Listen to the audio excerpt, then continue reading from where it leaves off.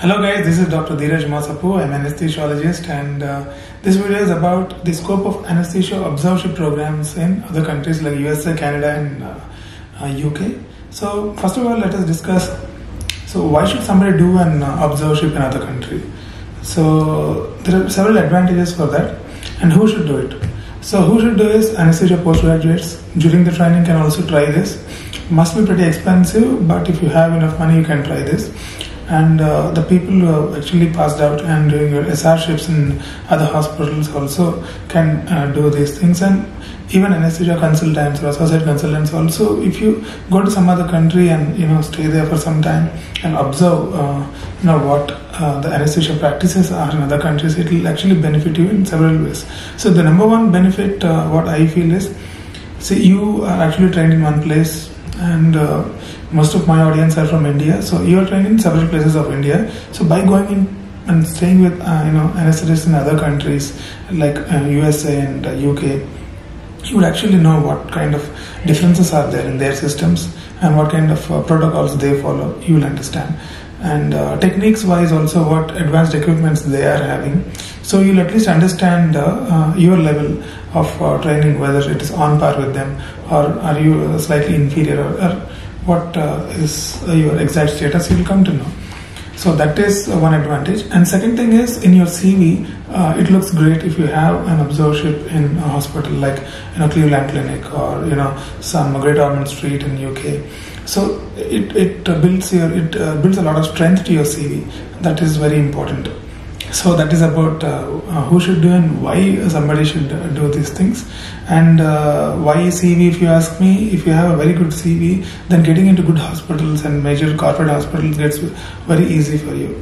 So I actually recommend fresh pass outs from MD anesthesia or even during a post graduation, rather than going to hospitals within the country, if you can go abroad and do an observership, it will be very helpful for you.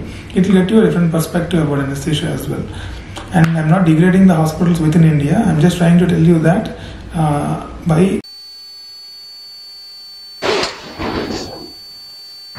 you can see on my screen. So these are the anesthesia observership opportunities and alternatives.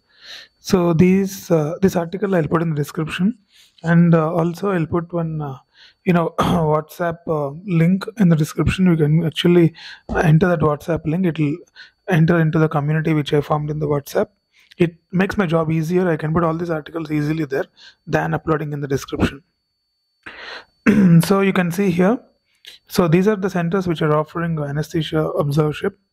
So MD Anderson Cancer Research Center and University of Texas Houston in Texas, Cleveland Clinic and in Cleveland, and Drexel University, Massachusetts General Hospital in Boston, and University of Florida. So all these hospitals are they might be in the top 10 in the world or maybe top 20.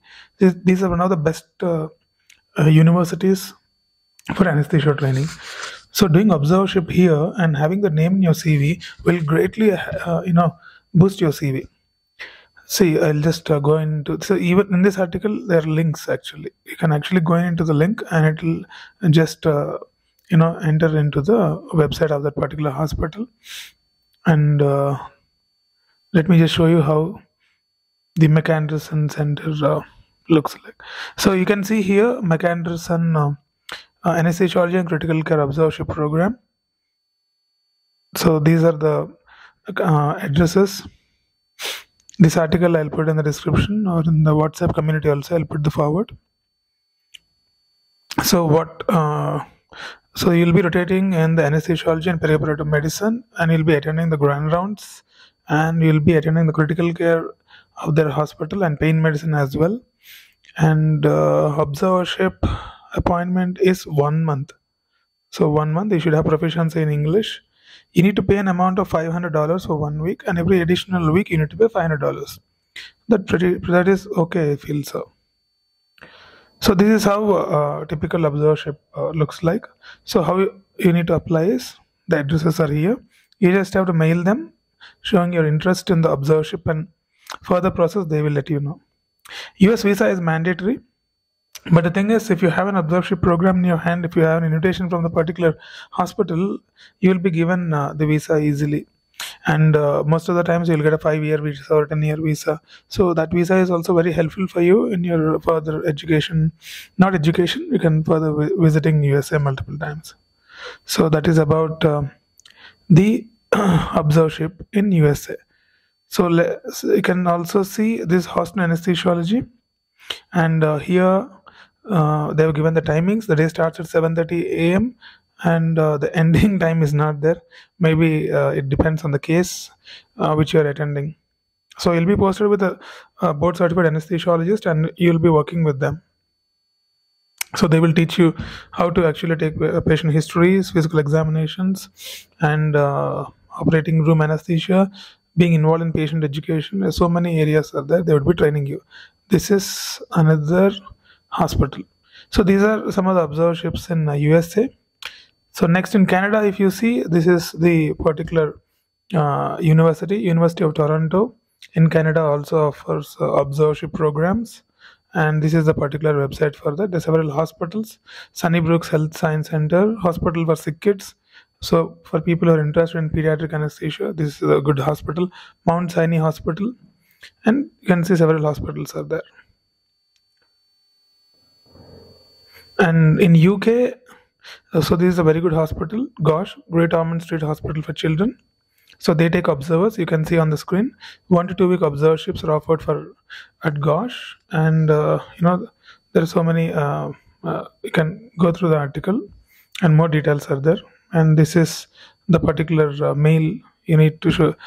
You have to send an email to this particular email and show your interest, and further process they will let you know. So this is about the observerships in GOSH. 1 to 2 weeks you can go for people who are interested in pediatric anesthesia. And this is Augusta University in Georgia. Georgia is located in Western Europe. So even they have anesthesia postgraduate observership. So it's a pay for a period of 30 days. And for foreign medical graduates, so you need to have some kind of a TOEFL score, and must have completed USMLE steps 1 and 2. I think this is a very pretty tough process. The previous to go to USA and Canada and GOSH, you don't require to write any particular exams for that. So this is these are the different hospitals where you can actually do your observership. So all the links I'll paste in the description. I'll try to paste, and surely in the WhatsApp community, if you enter in that, all the links I'll put in the community. So this is about the observership program after the MD anesthesia, or during the MD anesthesia also you can do, if you're okay with the money that you have to spend. So if you want to connect with me, then the Instagram is the location, Masapu Dheeraj, and each and every person I actually respond and message you. So this video I'm doing as response to one of the questions which came up in the Instagram. I hope that person is watching this video. Kindly share the video with multiple people if you are listening to this. So thank you guys. As usual, Dr. Dheeraj Masapu logging off.